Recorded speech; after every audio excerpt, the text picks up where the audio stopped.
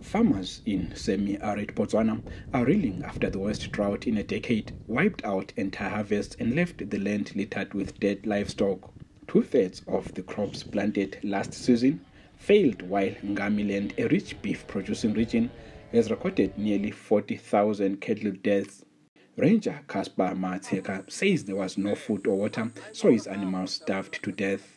The goats died, as well as the cattle. As you can see, the carcasses all over. We were really affected. If only the government could subsidize the prices of feed and vaccines for the livestock during such time. The drought has not spared wildlife. National Parks authorities have resorted to feeding starving hippos, while hundreds of elephants have died. The competition for food and water has increased the risk of human-wildlife conflict.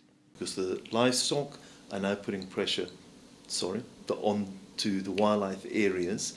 So the wildlife are also getting pressure on the areas that's moving. So that is where the conflict zone is. And I'm bringing that up because it's all interconnected with the drought. Is this human-wildlife conflict? Botswana's President Mqondisi Dube says the government plans to make drought relief funds a part of every national budget.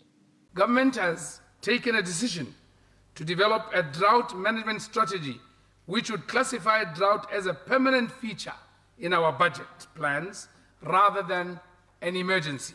The strategy will be completed before the end of this financial year.